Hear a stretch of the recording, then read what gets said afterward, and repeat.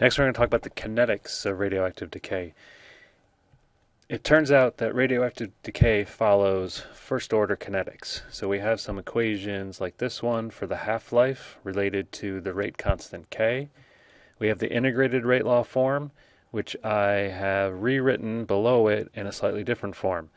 Now, when we were doing kinetics, we were always concerned with the concentration of a chemical.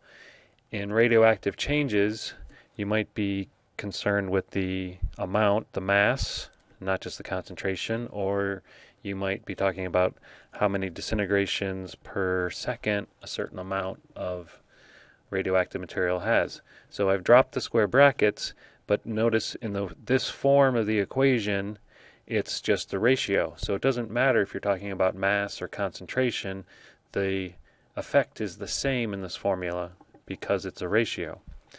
So we can use that in a question like this one. Phosphorus 32 is a radioactive isotope that can be used to help find tumors. It has a half-life of just over 14 days.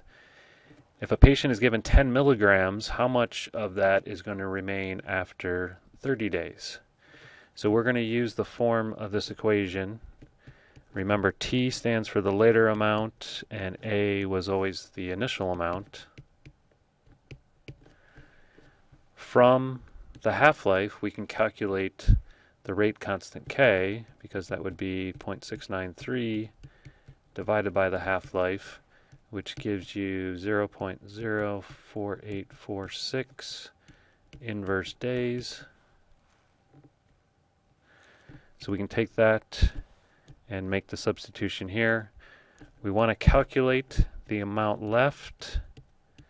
After 30 days, the initial amount was 10 milligrams. We just found K.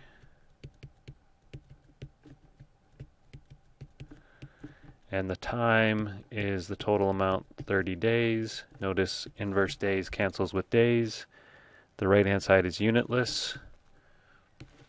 And we get the natural log of our unknown divided by 10 is equal to negative 1.4539.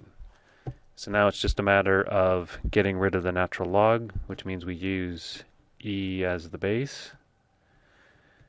And so the amount at the later time divided by 10 is E to the negative 1.45, which is 0.23367, or the amount left when you multiply by 10 is 2.34 milligrams. The nice thing about first order kinetics was the half-life, remember, is constant. It doesn't depend on the amount. So if this isotope had a half-life of 14 days, and we're looking at a time period of 30 days, we can do a quick check on this, because 14 days, after 14 days, 10 milligrams should end up being 5 milligrams. If we wait another half-life, 14 days, 5 milligrams will drop down to 2.5 milligrams. This isn't exactly the same number in the problem, but it's 28 days. So 28 days, 2.5 milligrams. We waited 30 days, so the amount of the isotope will be just a little bit less.